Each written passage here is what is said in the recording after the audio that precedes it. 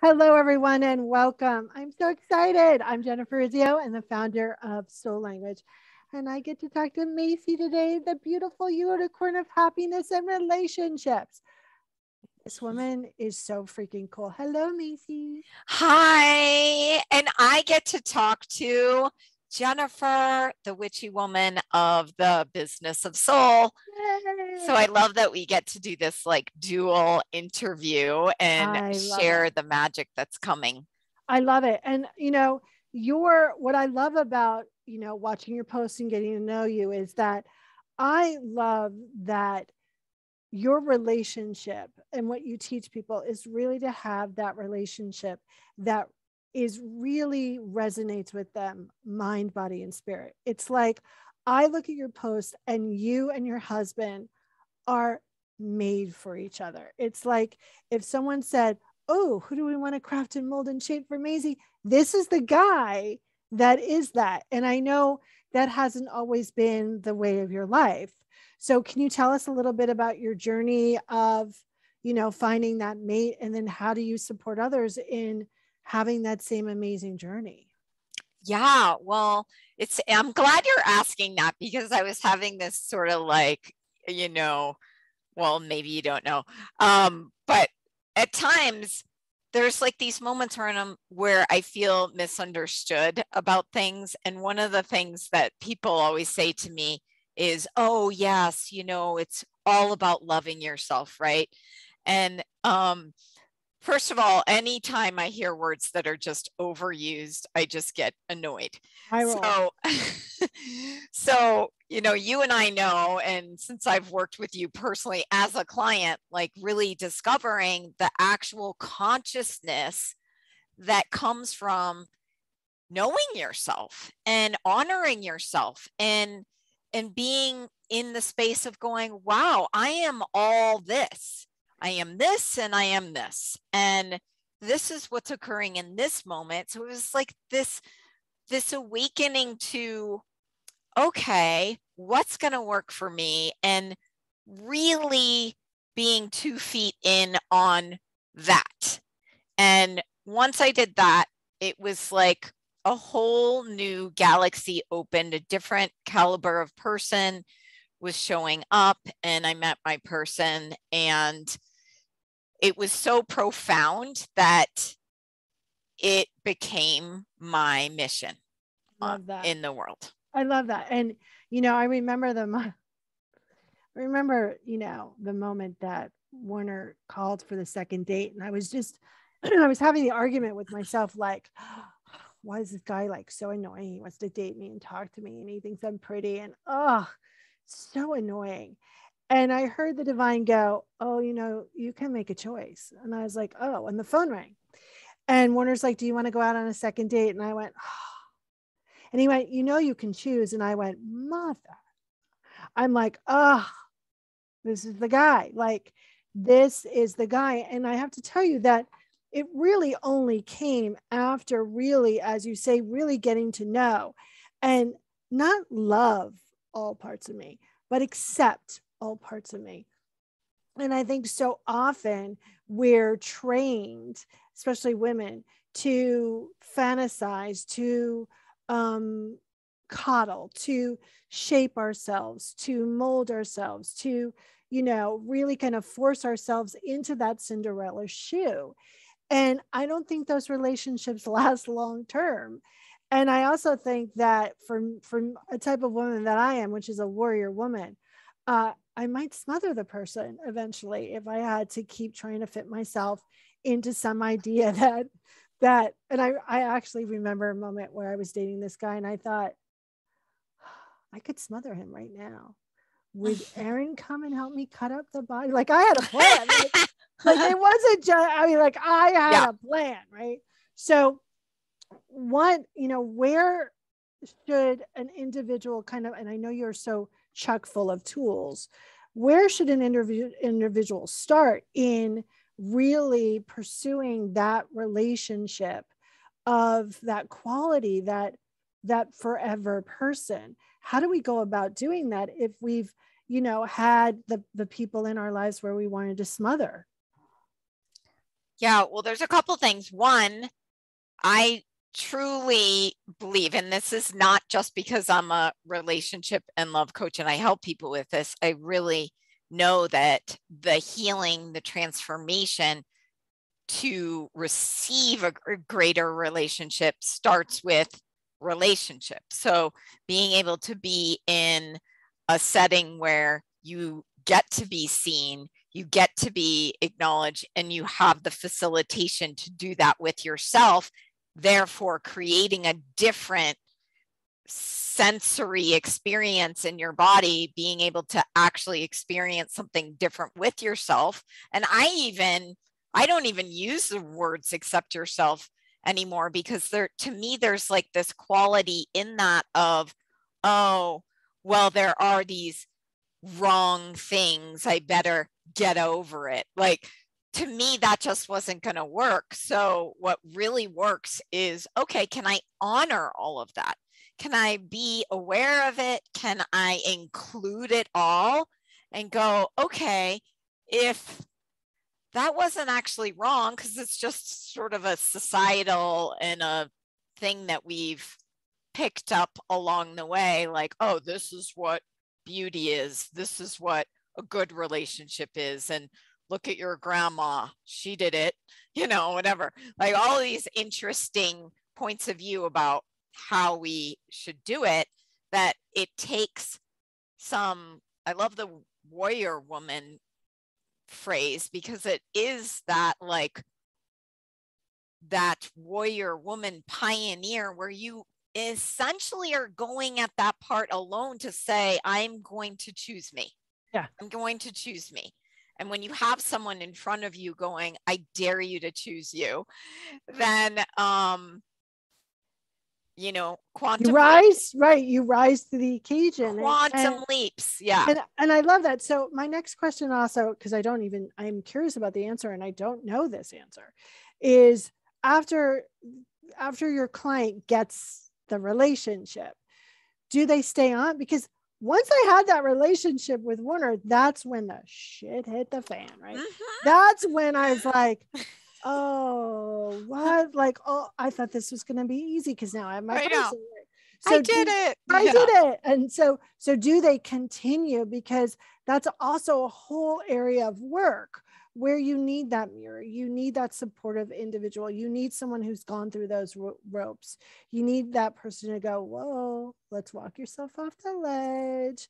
You're in pain and programming, my verbiage. So do you work with clients as well after they get the relationship? Absolutely, because wrangling the unicorn is really just like the beginning of the journey. There is 3 phases that is, as much as you can make this like structural, which, it's kind of tricky in a lot of ways too, but like there is, okay, what's keeping me from receiving the greatest possible love and getting through the lies and the fears and all of the stuff that keeps you from that like true awareness and consciousness. And then there's the dating from that space of, okay, what works for me, and not getting swooped away by every drama and every thing that didn't work to make it a sad story. Like that takes another level of consciousness. And then you have your unicorn by your side and you're going, wow, this is so great.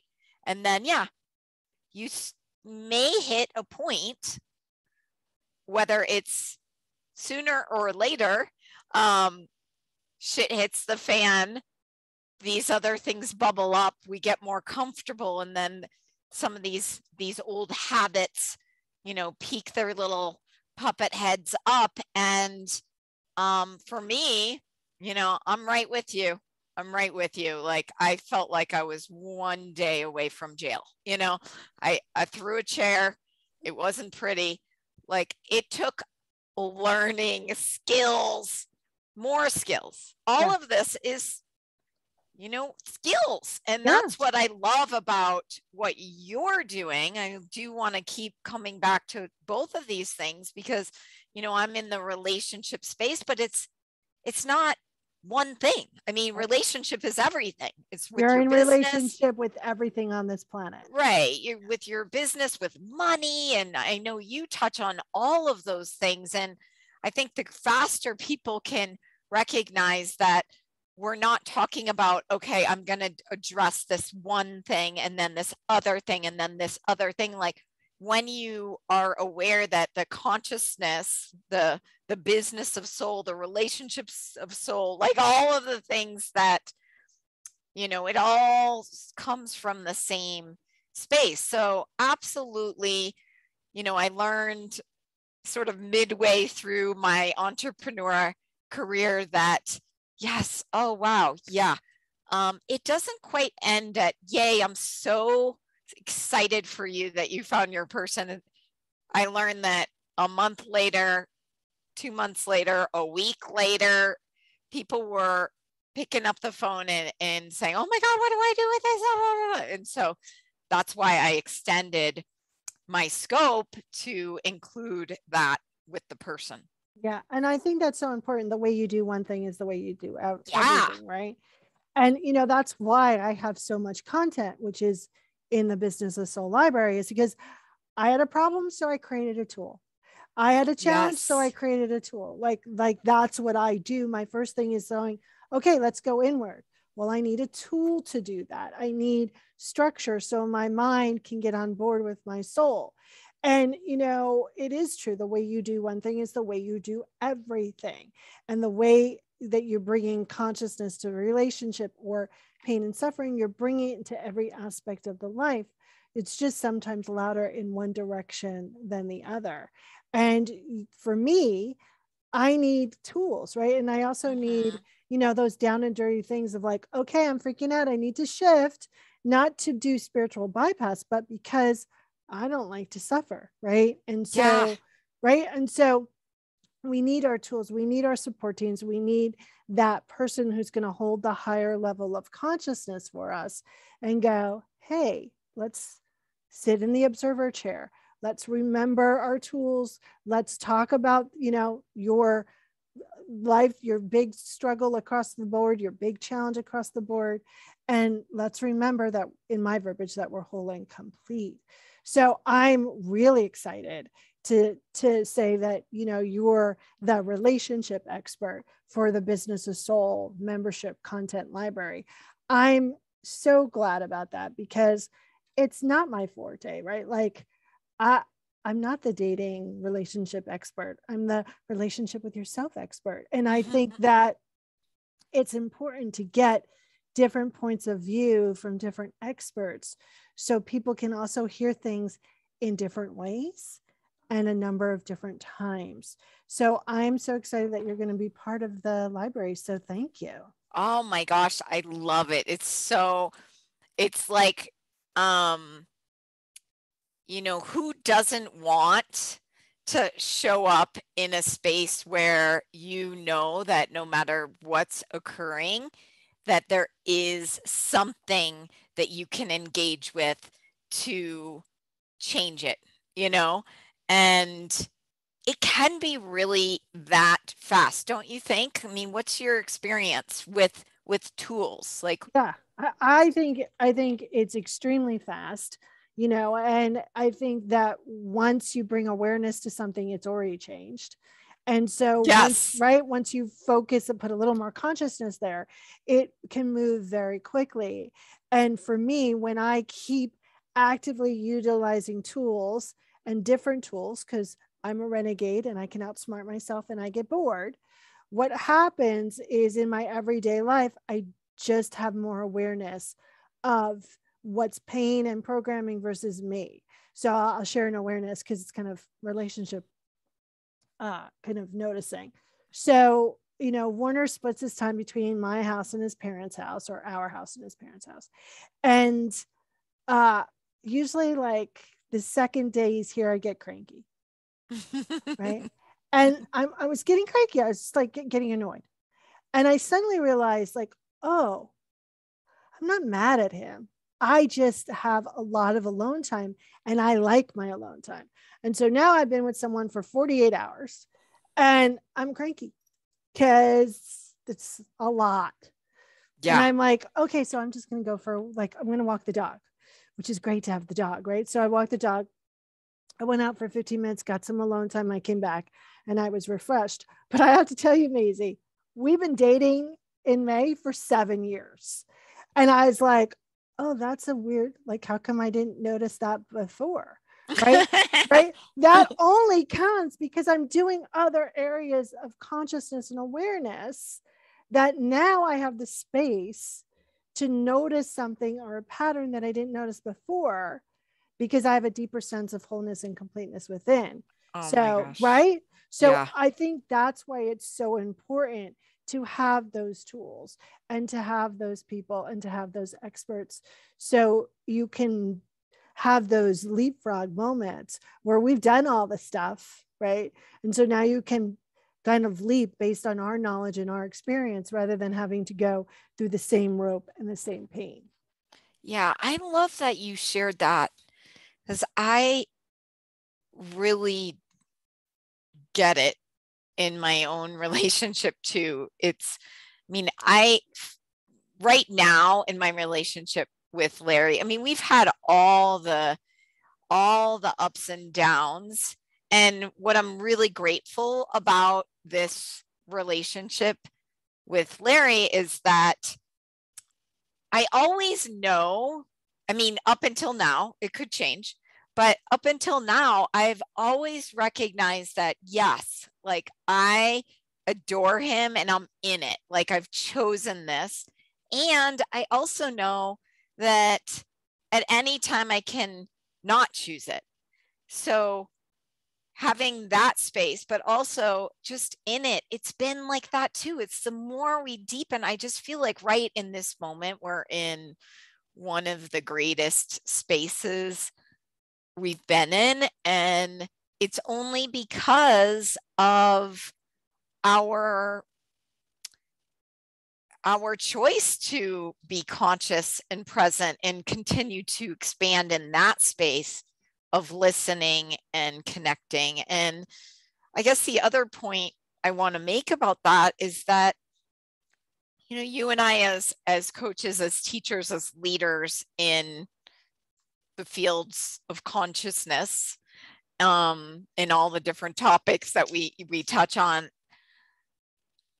what I have noticed recently is that, you know, there can be this idea that, oh, then we are on top of our tools all the time, 24/7. We never forget that we have tools.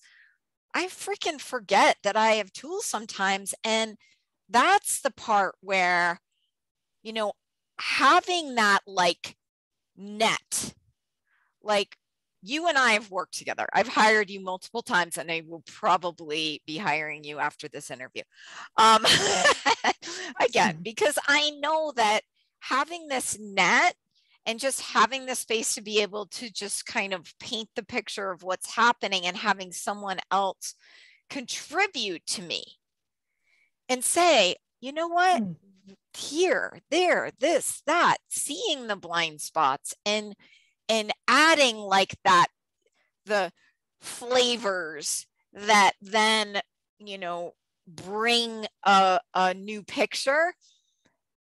Ah, man, is that fun. It's fun. It's huge. It's supportive. And, you know, I think so often we tend to hang out with people, our friend base tends to be a lot like us, right? And so when you step out and when you secure other relationships and other connections that might be like-minded, but different energy, what happens is you start to see a situation from the 360-degree angle. And that allows you to go, oh, wait, I'm really making this that it's not. Or, oh my God, look how unsupported I am. Or, could have done that better, right? It allows you to take all of the judgment out of the game. And I think that's the hardest thing when you're in a relationship with anything is the judgment that you're bringing to it. You know, that kind of answering the question in your head, that kind of filling in the blanks for that individual or that money or that situation or that business. We tend to play the game of Mad Libs, not to our advantage, but to our disadvantage. Yeah. Right. And so when you have someone going, wait, we're in that kind of pattern again, is that a choice you want to make?